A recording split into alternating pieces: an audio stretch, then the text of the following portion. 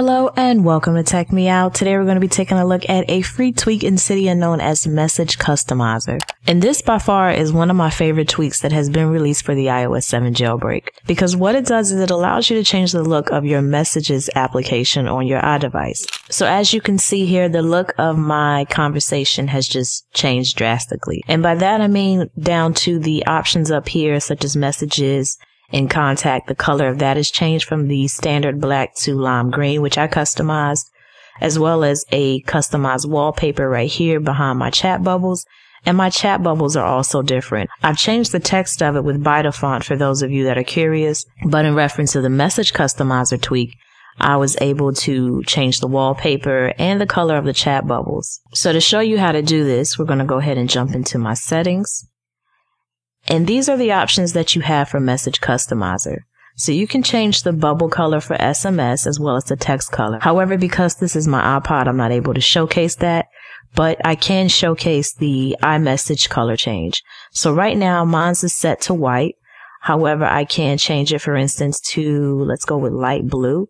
And I'm going to leave the text color black, and I can also change the color of the other person's chat bubble.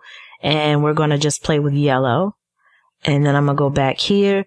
You can also adjust the opacity of the bubble as well as the width of the bubble. So I'm going to just knock it all the way up just to kind of show you how that will look. And then you can also turn on or off the options for bubble gradients, inverting the color of the bubble gradient, as well as changing the color of the app tint.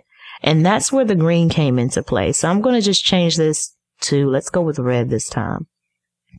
And then how I got my background was with this option here. I chose wallpaper white overlay, which allowed me to use the wallpaper on my iDevice as the background within my Messages app. But you also have the option to choose just kind of standard solid colors, or you can choose a custom picture. However, when you choose custom picture, it is in a special location where you will need iFile in order to add the picture that you want in there. But I'm just going to play this time with pink. I'm going to jump back out.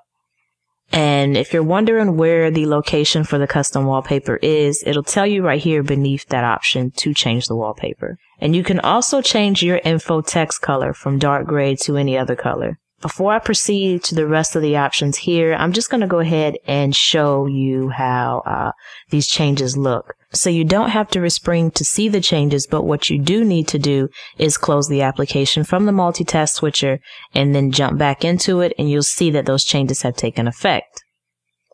So as you can see now, my background is pink, my chat bubbles are yellow and blue, and the text inside the chat bubble is white and black. And also the information up here has changed from the lime green color that I had earlier to red. So I'm going to jump back into Message Customizer.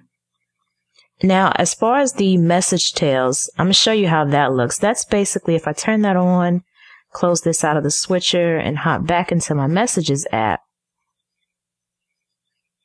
the tail is going to be the piece that normally appears right here beside the bubble. So as you can see, these are now just solid circles. But I'm going to turn that option back on in settings, or turn it off rather in settings. So now that it does hide the message tails, I'm going to jump back into the Messages application. And these are the tails that it's speaking about. You'll notice now, instead of it just being a circle, you have this kind of line indicating whose chat bubble that is. So those are the options pretty much for customizing messages. You can turn flat bubble edges off, show contact pictures in the list, or show contact pictures in the chat. So that pretty much sums up everything. Hopefully this was an application that you all downloaded and are enjoying as well. So be sure to drop down any questions or comments in the comment section down below. Feel free to also @ me on Twitter with your themes. Take a screenshot of the theme you created and @ me on Twitter at TechMeOut. The link for that can be found in the description box. If you enjoyed the video, don't forget to give it a thumbs up, subscribe, and as always, thanks for taking the time out to let me tech you out.